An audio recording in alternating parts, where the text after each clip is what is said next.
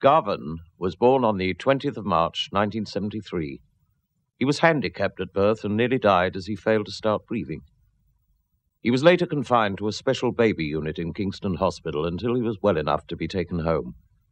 But his health did not improve, and he was later admitted to the Children's Hospital at Great Ormond Street, and there it was diagnosed that he had a very rare and fatal bone marrow disease known as Fanconi's anemia. Towards the end of Garvan's life, he had visited on 3 separate occasions Helen House, a hospice here in Oxford for sick and terminally ill children. On his last visit, he had recorded a television interview with Mother Frances Dominica, the founder of Helen House, in which he talked openly about his illness, fully aware that he was going to die. I was on steroids for 5 years, for the first 5 years of my life. And, when I was 10 years old, they took me off them because I had a liver hemorrhage. And they found that was the cause of the problem. And what's your illness called? Fanconi's anemia. It's a very rare bone marrow disease. And did Mummy tell you about it? Yes, she did. And she helped me to get used to my problems and helped me, gave me confidence and when I was down, and I just went on from there. When you thought that you were going to die, Garvan, were you frightened? At first I was very frightened, yes, I must admit. It was a very frightening thing. How do you feel about it now? Much better. I feel sort of almost as if I want to go there, because I believe that there's a life after death. What do you believe that life is like? I believe that life to be joyful, happy, no pain, complete suffering over and done with, just complete joy and happiness. And I believe in a Christ, a loving Jesus. And this loving Jesus, who I love and who I think to be a very special person to me, he's a special friend to me. And he's always got his arms outstretched. I always believe he has his arms outstretched to me whenever I'm in trouble. Garvan, is making your communion important to you? Yes, and it was a very joyful experience, my first Holy Communion.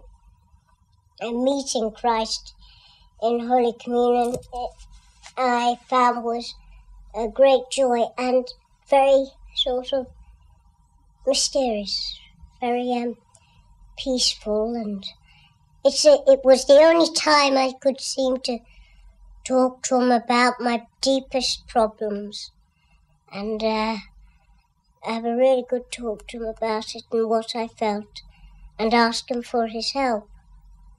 And he always answered me back. But my way of praying is just praying with an open heart to him, so that I get the open answer back. Yes, it was a very important time, and my very first time was extremely the most happiest day of my life, I think. That very first day I took it, and his coming to me was very special. So there's a lot to thank God for? Yes, I thank God an awful lot for this gift he's given me. I mean, it's very special because it's actually God and man sitting at table, sharing the banquet, sharing his gift. His gift, his most precious gift, his Son, in the Holy Eucharist. And it is a very special gift. And I always try and get down for that gift. And I always thank him for it every day. What do you think happens to your body when you die? I will leave it behind. This is only a reflection. This is only something, a sort of tag to say, this is Garvan. this is me. So that we can recognise you. Yes. And then the real me, that's when I die, that reflection will be faded, left behind. And the real me, that's in that inner self me, will be out of that reflection and will go up to God. And I always believe that it's just like heaven, explaining that as God says to you, shut your eyes, and you just go to sleep. And then the next minute you open your eyes and you'll find you're in a lovely place, just so beautiful that you want to stay there and be with Jesus forever.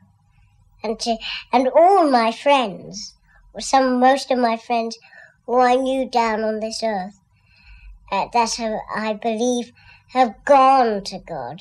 And I hope that when my time will come, I shall see them and go up and say hello to whoever I lost.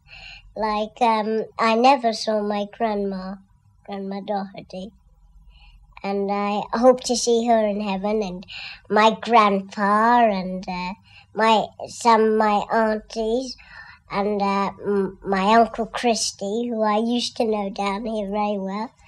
And I'll meet all those people back up there.